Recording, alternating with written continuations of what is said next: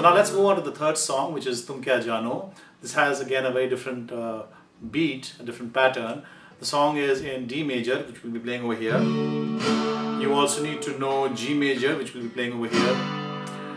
You need to know C major, which we'll be playing over here. And you also need to know C minor, which we'll be playing over here. Now you can play D, G and C here, except for C minor, which you have the strumming pattern for the song. I'll first play it in the original speed, then I'll slow it down so you can see what I'm doing, and we'll keep it very simple. So here's how it'll sound in D major. I'll slow it down now.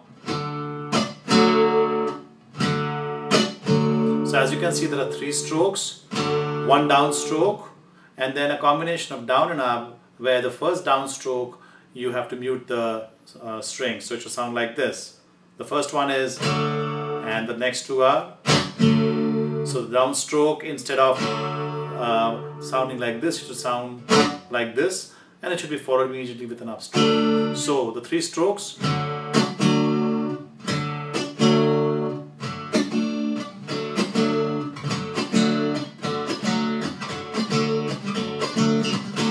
So now let's try and play along with the song.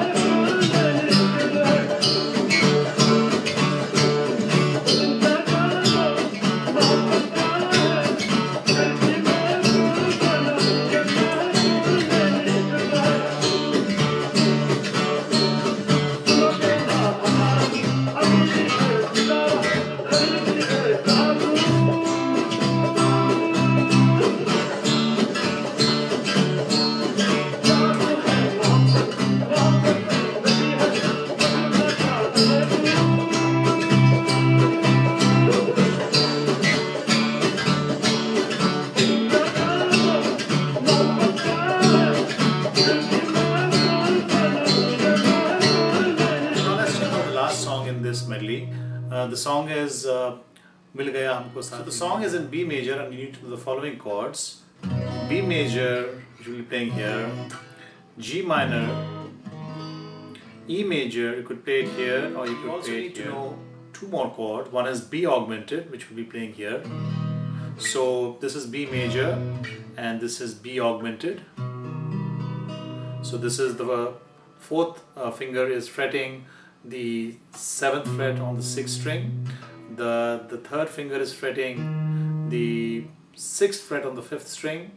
The 2nd finger is fretting the 5th fret on the 4th string, and the 1st finger can be used to fret both the 2nd and the 3rd strings on the 2nd fret, but don't play the 1st string.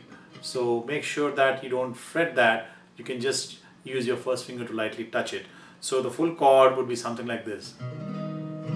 This is actually a passing chord, and it's been used very effectively in this song, and you'll see in a moment how it sounds. You also need to know B7, which you could play over here. So instead of B major, it's B7. You could play it here if you wish, or you could play it here as well. So now let's try and see the strumming pattern. The song has a very interesting strumming pattern. So if you have another instrumentalist, like maybe a drummer playing with you, all you need to know are 2 strokes. I'll play it again. So the first down stroke is where you mute the strings, and then you play an upstroke without muting the strings, and then you just repeat this pattern.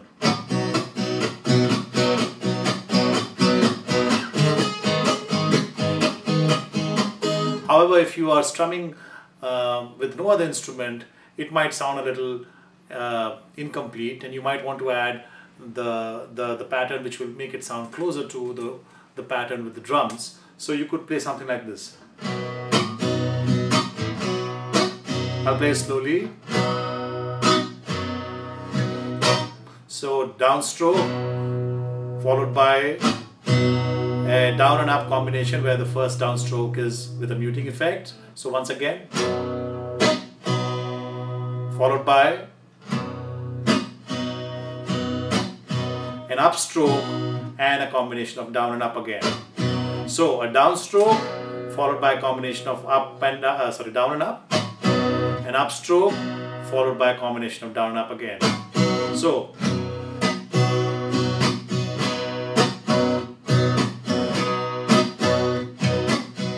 but the original pattern is. So now we know the chord and the strumming pattern. Let's try and play along with the song.